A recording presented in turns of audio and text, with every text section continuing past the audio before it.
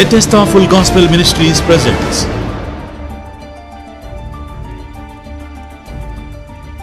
Bethesda సంపూర్ణ సువార్త సహవాసం నిర్వహించు మొదటి ఆరాధన. ప్రతి ఆదివారం ఉదయం 8 గంటల నుండి 10 గంటల వరకు విజయవాడ చిట్టినగర్ కల్రా హాస్పిటల్ ఎదురుగా శ్రీ అప్పికట్ల జోసెఫ్ మరియు మార్తమ్మ గార్ల స్కూల్ ఆవరణలో జరుగును. రెండవ ఆరాధన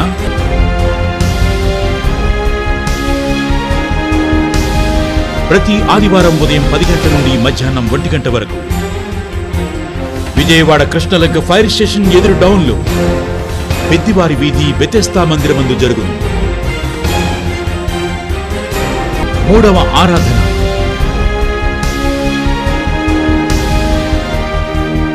పటమట డొంక రోడ్లో గల SRVSM English medium high school ఎదురు సందులు కుడివైపున రెండవ సందులో గల శ్రీ వీరాంజనేయ జనరల్ స్టోర్స్ ఎదురు సందునందు ప్రతిరోజు సాయంత్రం 6:30 నుండి 8:30 వరకు బెతెస్దా మందిరం నందు ఆరాధన జరుగును.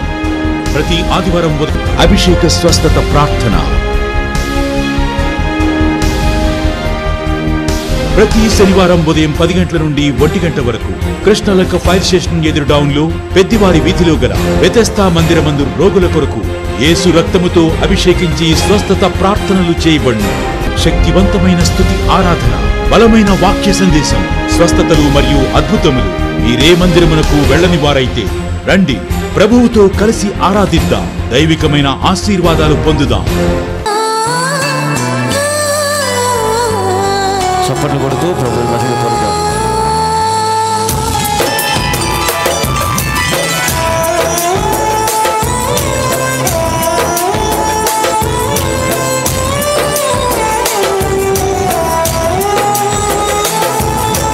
కన్నీరేలమ్మా కరుణించు యేసు నిన్ను విడువబోడమ్మా, కలవరపడకమ్మా కరుణించు యేసు నిన్ను విడువబోడమ్మా. కరుణ చూపి కలత మార్పి, కరుణ చూపి కలత మార్పి యేసే తోడమ్మా. కన్నీరేలమ్మా కరుణించు యేసు నిన్ను విడువబోడమ్మా, కలవరపడకమ్మా కరుణించు యేసు నిన్ను విడువబోడమ్మా.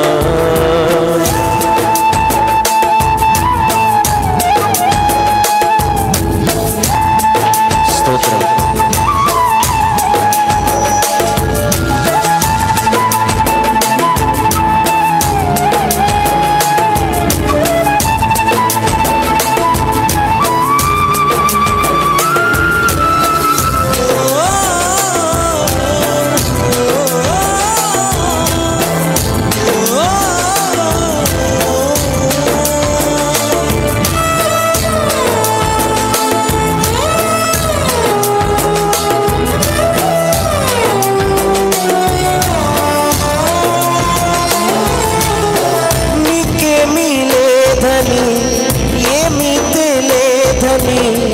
అన్నారా నిన్ను అవమానపరచరా, కలరాత ఇంకేనని తరువాత ఏమవునోదని రేపటి నీ గూర్చి చింతించుచున్నావా.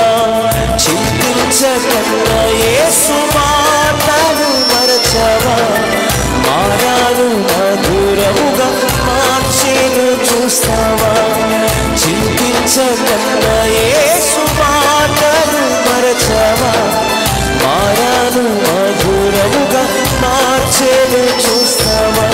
కన్నీరేలమ్మా కరుణించు యేసు నిన్ను విడువబోడమ్మా, కలవరపడకమ్మా కరుణించు యేసు నిన్ను విడువబోడమ్మా.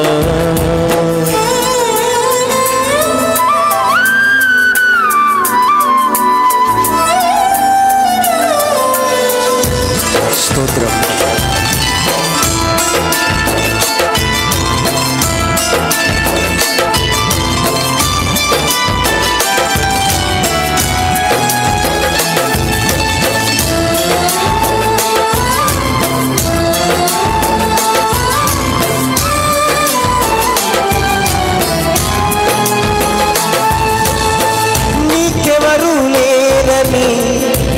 చెయ్యలేవని అన్నారా నిన్ను నిరాశపరచరా. పురుగంటి వాడనని ఎప్పటికీ ఇంకేనని నా బ్రతుకు మారదు అని అనుకుంటూ ఉన్నావా? నేనున్నానన్న యేసు మాటలు మరచవా? కన్నీరు నాట్యముగా మార్చేను చూస్తావా? నేనున్నానన్న యేసు మాటలు మరచవా? కన్నీరు నాట్యముగా మార్చేను చూస్తావా? కన్నీరేనమ్మా కరుణించు యేసు నిన్ను విడువబోడమ్మా. కలవరపడకమ్మా కరుణించు యేసు నిన్ను విడువబోడమ్మా. కరుణ చూపి కలత మాపే, కరుణ చూపి కలత మాపే వేసే తోడమ్మా.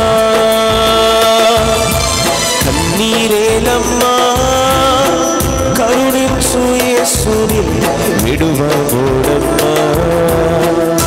ఈరోజు మన ప్రవర్తన యథార్థంగా ఉందా? మాయమైన కొంచెం తొంగి చూస్తుందా? కొంచెం మాయ, కొంచెం అబద్ధం తొంగి చూస్తుంది కదా. అక్కడ కూడా అబద్ధం ఆడొద్దు, మళ్ళీ అక్కడ కూడా అబద్ధం ఆడొద్దు. కొంచెం మాయ తొంగి చూస్తుంది కదా. కొంచెం అప్పుడప్పుడు చిలక్కొట్టుడు అబద్ధాలు మనం కూడా మాట్లాడుతున్నాం. అబద్ధాలు కూడా మనం కూడా. అబద్ధాలు ఆడేవాళ్ళు అంతా ఎక్కడికి వెళ్తారండి? నిజమా? నాకు తెలియదండి ఇప్పటివరకు ఈ సత్యం. అబద్ధాలు ఆడేవాళ్ళు అంతా ఎక్కడికి వెళ్ళిపోతారు?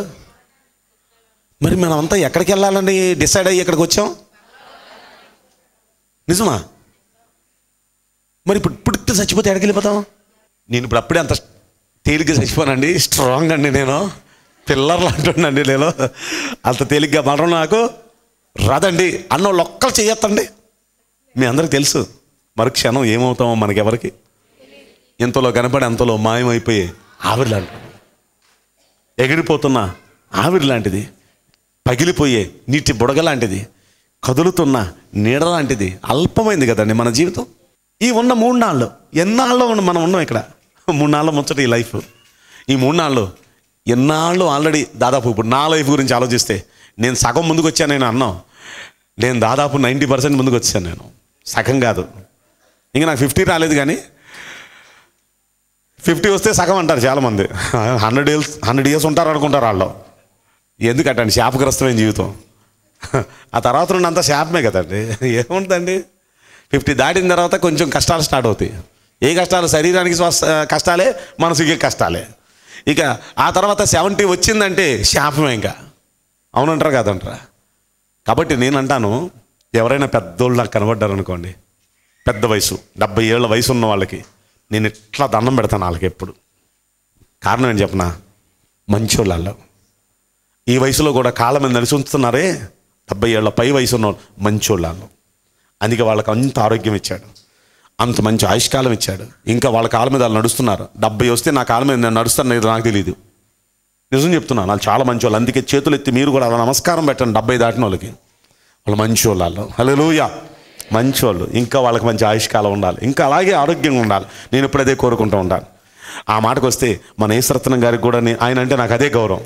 నాయన సుగుణరావు గారు, అలాగే పెద్దలు, ఇలాంటి పెద్దలు మనం గౌరవిద్దామండి. మనం గౌరవిద్దాం. పెద్దలు ఉండటం సంఘానికి అలంకారం, మాణిక్యం లాంటిది అది. కాబట్టి అలాంటి పెద్దలను మనం గౌరవిద్దాం. మనంత తెలివితేటలుగా వాళ్ళు మాట్లాడలేకపోవచ్చు, మనంత జ్ఞానం వాళ్ళకి లేకపోవచ్చు, మనంత టాలెంట్ వాళ్ళకి లేకపోవచ్చు. కానీ కూర్చుంటే చాలు మనకు ఆశీర్వాదం. ఆమెను చెప్పండి. నెక్కితే ఏమంటాను చెప్పనా? అరే ఎక్కడికి వెళ్ళినా తాతయ్యని తీసుకెళ్ళు, కూర్చోబెట్టుకో, వ్యవహారం అంతా నువ్వు చేయి, ఆయన ఉంటే చాలరా నీకు.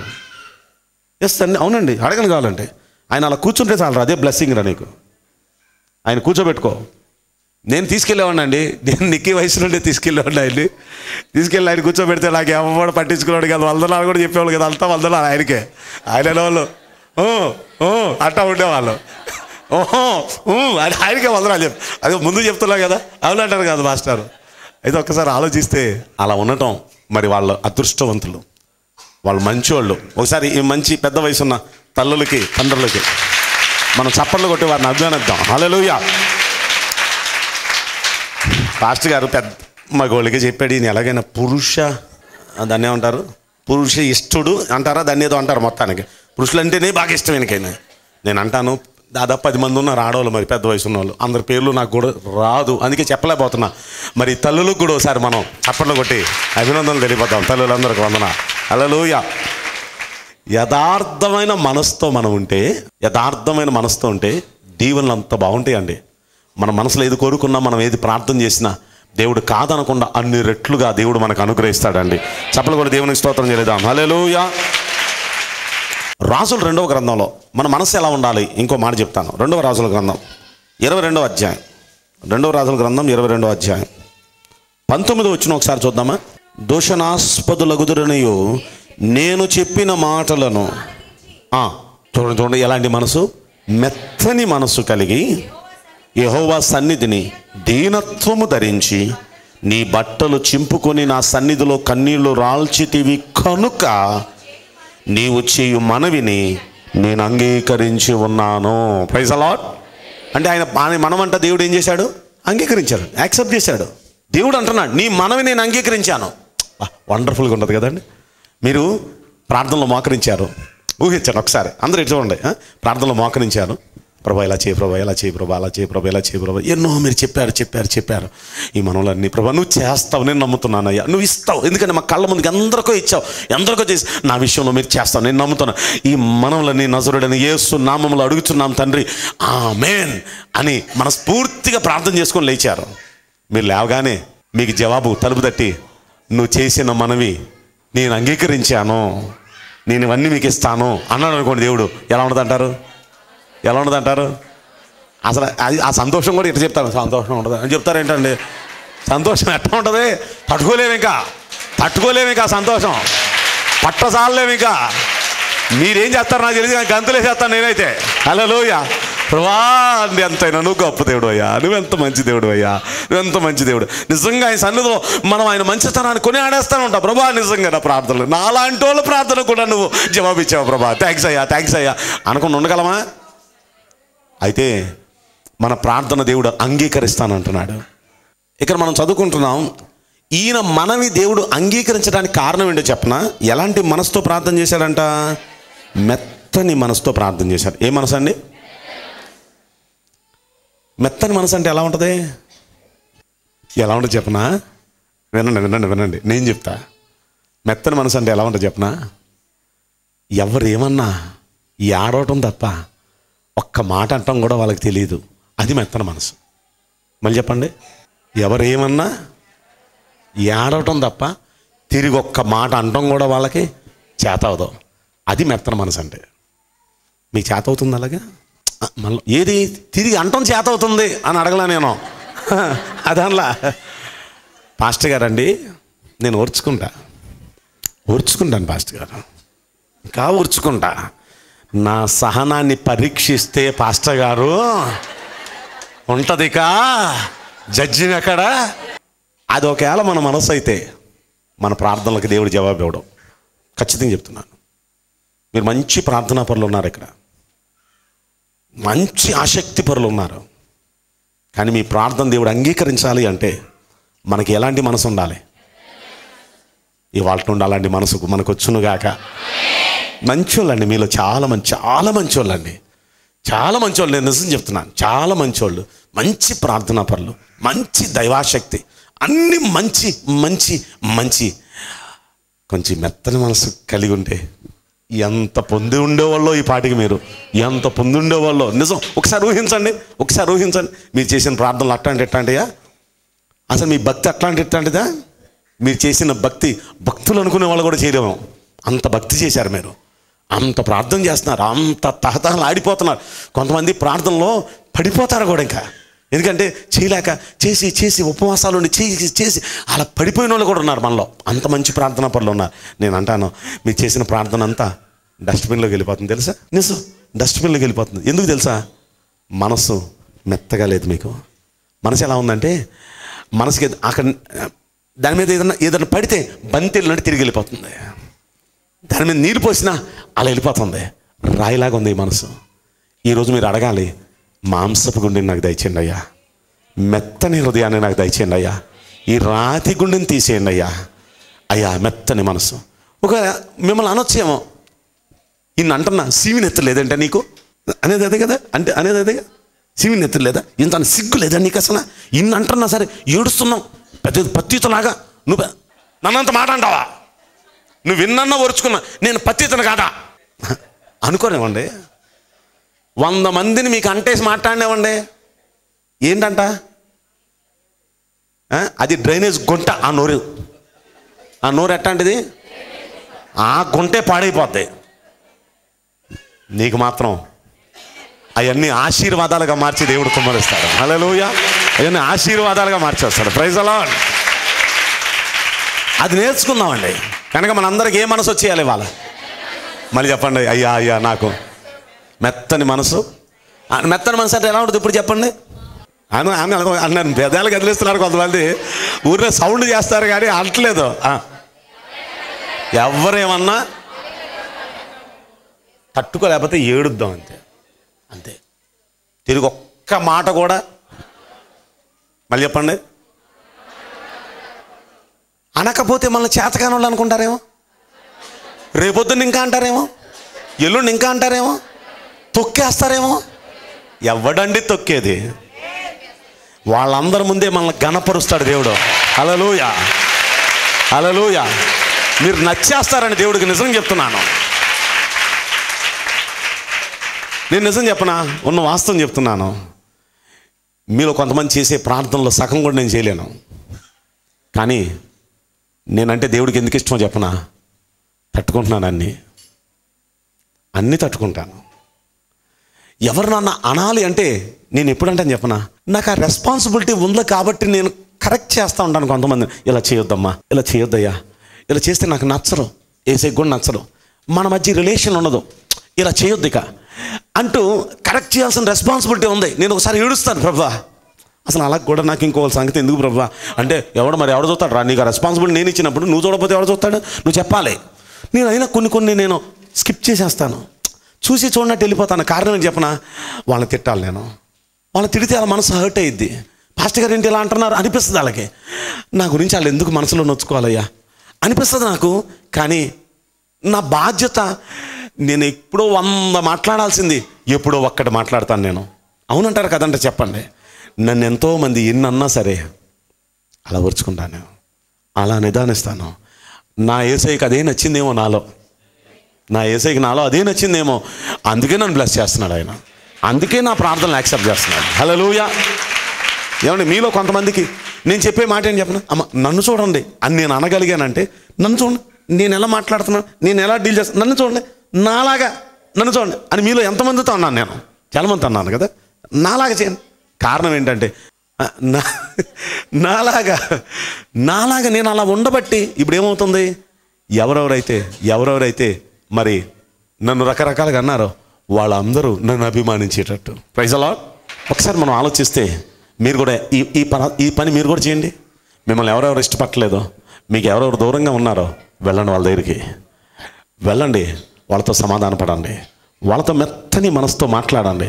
ఓ మాట విసిరేశారు, నో ప్రాబ్లం, నా దేవుని దగ్గర నుండి నాకు దీవెన రావాలి. ఓ మాట విసిరేసినా పర్లేదు, దానికి రెడీ అయ్యి వెళ్ళండి. మాట విసిరేరు, వాళ్ళే మిమ్మల్ని గౌరవించేటట్టు చేస్తాడు. అక్కడే దేవుని ఆశీర్వాదం మనం పొందుతాం. హల్లెలూయా. కాబట్టి ఇప్పుడు ఏ మనసు వచ్చేయాలి మనకు చెప్పండి. మీరు అనండి, ప్రభువా నాకు మెత్తని మనసు దయచేయండి. మళ్ళీ చెప్పండి, అనండి.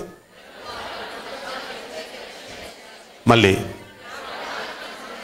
ఇప్పుడు 3 రకాల మనసుల గురించి తెలుసుకున్నాం. మొదటి మనసు ఏంటండి? నిండు మనసు. రెండవది యథార్థమైన మనసు. ఇక మూడవది మెత్తని మనసు. ఈ 3 కలిగి మనం ఉండాలి, కానీ మన మనసు అలా ఉండాలి. కానీ నేను చెప్తున్నాను, మీ మనసు లేదని అనుకోండి, అది అయిపోద్ది అంతే. మీరు మోకాళ్ళలోని ఇది జరగాలని అడగండి, అయిపోద్ది అంతే. మీ సమస్య ఏదైనా తీరిపోద్ది అంతే. కనుక అలాంటి మనసుతో మనం ప్రార్థించి దేవుని దగ్గర నుండి గొప్ప ప్రతిఫలాలు పొందుదాం. అట్టి కృపను మనలో ప్రతి వ్యక్తికి దేవుడు అనుగ్రహించునుగాక. ఆమేన్. ప్రార్థన చేసుకుందాం. తలలు వంచండి. దేవుని సన్నిధిలో భక్తి చేస్తున్న మనందరిలో ఈ మనస్సు ఉండాలి. మన మనస్సు ఎలా ఉంది? ఒకటి, నిండు మనసుతో దేవుణ్ణి సేవించాలి. 2, యథార్థమైన మనసుతో దేవుణ్ణి సేవించాలి. 3, మెత్తని మనసుతో దేవుణ్ణి సేవించాలి. మనం ఎలా ఉన్నాం? దేవుణ్ణి సేవిస్తున్నాం. ఆ 3వది, దేవుణ్ణి సేవిస్తున్నాం, కానీ మన మనసు ఎలా ఉందా? ఇక నుండి నేను అలా జీవిస్తానయ్యా అని చేతులు పైకెత్తి ప్రభు దగ్గర చెప్పండి. మీ ప్రార్థనలు ఈ రోజు నుండి దేవుడు వినాలనుకుంటున్నాడు. ఈ రోజు నుండి మీ ప్రార్థనలు యాక్సెప్ట్ చేయాలనుకుంటున్నాడు. మీ కన్నీళ్లు తొడవాలనుకుంటున్నాడు. మీరు కంట తడి పెడితే ఆయన తట్టుకోలేడు. మీరు ప్రార్థన చేస్తే మీకు జవాబు ఇవ్వక మానలేడు ఆయన. మీరు కోరింది, మీరు అడిగింది యావత్తు మీకు అనుగ్రహించడానికి ఆయన సమర్థుడు, శక్తిమంతుడు. మనం అడుగుదానికన్నా ఎక్కువ ఇస్తాడు ఆయన. 15 రోజుల ఆయుష్కాలం ఏంటయ్యా, పొడిగించయ్యా అంటే 5475 రోజులుగా పొడిగించాడు దాన్ని. మన దేవుడు అడిగిన దానికన్నా అంత ఎక్కువ ఇచ్చే దేవుడు. మన ప్రార్థనలు ఏది తోసివేడు ఆయన. మన ప్రతి ప్రార్థనకు జవాబిస్తున్నాడు ఆయన. చేతులెత్తి ప్రభువా, అయ్యా హిజ్కియా కన్నీళ్లు నువ్వు చూడటానికి, ప్రార్థనకు జవాబు ఇవ్వడానికి కారణం మేము విన్నాం. మా ప్రార్థనలు నువ్వు యాక్సెప్ట్ చేయాలంటే మేము ఎలా భక్తి చేయాలో మేము విన్నాం. యథార్థమైన మనసుతో, నిండు మనసుతో, మెత్తని మనసుతో మేము భక్తి చేయటం మాకు నేర్పించండి అయ్యా. మేము భక్తి చేస్తున్నామయ్యా, కానీ 3 మిస్ అవుతున్నామయ్యా. క్షమించండి అయ్యా. మేము ఇక నుండి ఇలా భక్తి చేయటం మాకు నేర్పించండి అయ్యా. ఇలా భక్తి చేయటం మాకు నేర్పించండి అయ్యా. ఇలా భక్తి చేయటం మాకు నేర్పించండి అయ్యా. మాకు మెత్తని మనసు దయచేయండి అయ్యా. నిండు మనసుతో నిన్ను కొలుచడం మాకు నేర్పించండి అయ్యా. యథార్థమైన మనసు మాకు దయచేయండి అయ్యా. ఈ 3 విషయాల్లో ప్రభు నేను భక్తి చేస్తున్నానయ్యా, భక్తి ఉందయ్యా నాకు, కానీ ఆ భక్తులు ఈ 3 లేవయ్యా, క్షమించండి అయ్యా. అలా భక్తి చేయడం నాకు నేర్పించండి అయ్యా. అలా భక్తి చేస్తానయ్యా, అలా భక్తి చేస్తానయ్యా అని చేతులెత్తి ప్రార్థిస్తున్న ప్రియ దేవుని పిల్లలారా, ఇలా భక్తి చేసి దేవుని అనుగ్రహాన్ని మీరు అందరూ పొందుదురుగాక. దేవుని కటాక్షం మీరు పొందుదురుగాక.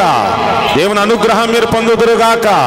అట్టి కృపనిస్తున్న గొప్ప దేవునికి చప్పట్లు కొడుతూ నిండు మనసుతో దేవదేవునికి కృతజ్ఞతా స్తోత్రములు చెల్లిద్దాం. హల్లెలూయా, హల్లెలూయా, హల్లెలూయా, హల్లెలూయా.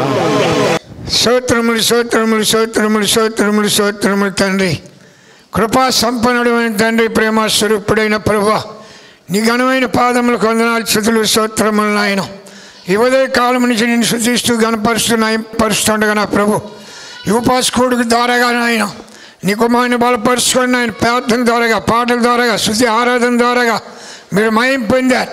మీ దాసులు బలపరుచుకొని వర్తమానం ద్వారాగా నాయన అయ్యా మేము ఏ విధంగా ఉండాలి, ఏ విధంగా ఈ లోకంలో మేము ఉండాలి, ఏ విధంగా మేము నడవాలి, యథార్థమైన జీవితం కలిగిన ప్రభువా, పరలోకానికి వారసులుగా మేము ఉండాలంటే నాయన, ఇక్కడ నాయన మరణిస్తే పరలోకంలో మేము లేగాలంటే ప్రభువా అయ్యా తేటగా మాతో మీరు మాట్లాడారు.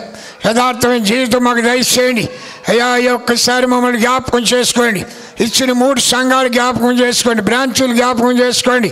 మీ దాసులు ఏదైతే ఆలోచిస్తున్నారో అది నెరవేర్చమని, సహాయం చేయమని, నీకే మహిమ ఘనత ప్రభావాలు పొందమని వచ్చిన ప్రతి బిడ్డతో నాతో మాతో మీరు మాట్లాడారు, తేటగా మాట్లాడారు ప్రభువా అయ్యా. యథార్థమైన జీవితం మాకు మా అందరికీ దయచేయమని, సహాయం చేయమని, మా హృదయాలు ఒక్కసారి జ్ఞాపకం చేసుకోండి. దావీదు అంటున్నాడు ప్రభువా, మా హృదయాన్ని ఆయన పరిశీలన చేయమంటున్నాడు ప్రభు. అటువంటి ప్రార్థన, అటువంటి ఆసక్తి, అటువంటి మంట మాలో కలిగించమని, సహాయం చేయమని, రేపు జరగబోయే 3 ఆరాధనలు మీ దాసుల కుటుంబాన్ని బలంగా మీరు వాడుకోండి ప్రభు.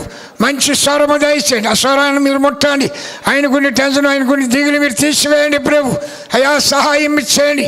నీతి మంత్రులు పచ్చాన్ని మీరు యుద్ధం చేస్తానన్నారు, యాత్యం ఆడుతానన్నారు ప్రభు.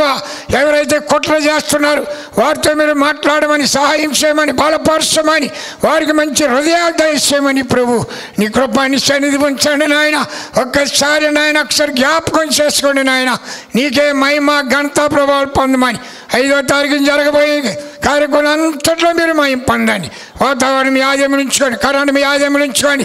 4 ఎప్పుడు ప్రజలు వస్తుండగా రాకపోకలు మీ కాపుదారించి సహాయం చేయమని, నీ కృపాన్ని సన్నిధి ఉంచమని యేసుక్రీస్తు నామములో బతిమాడి వేడుకుంటున్నాం పరమ తండ్రి, ఆమేన్.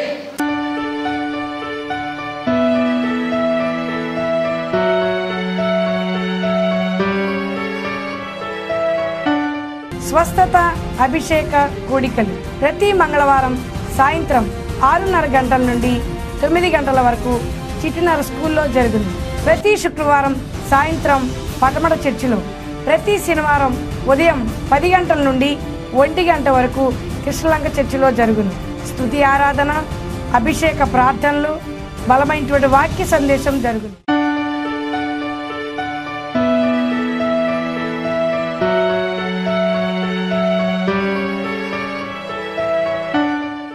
మా మొదటి ఆరాధన ప్రతి ఆదివారం ఉదయం 8 గంటల నుండి 10 గంటల వరకు చిట్టినగర్ కలరా హాస్పిటల్ ఎదురుగా గల అప్పిగట్ల జోసఫ్ గారు మార్తం గారు స్కూల్ ఆవరణలో జరుగును. మా రెండవ ఆరాధన ప్రతి ఆదివారం ఉదయం 10 గంటల నుండి 1 గంట వరకు కృష్ణలంక ఫైర్ స్టేషన్ ఎదురు డౌన్లో పెద్దివారి వీధిలో గల బెతెస్తా మందిరం నందు జరుగును. మా మూడవ ఆరాధన ప్రతి ఆదివారం సాయంత్రం 6:30 నుండి 9 గంటల వరకు పటమట డొంక రోడ్ విఎస్ఎం స్కూల్ ఎదురు రోడ్లో ఆంజనేయుల గారి కొట్టు ఎదురు రోడ్లో గల బెతెస్తా మందిరం నందు జరుగును.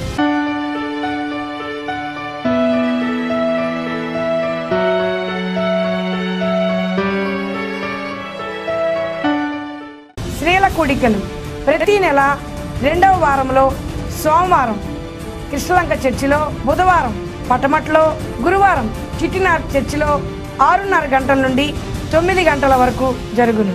ఈ కూడికలకు మిమ్మల్ని ప్రత్యేకముగా ఆహ్వానించుచున్నాము. అందరికీ వందనాలు.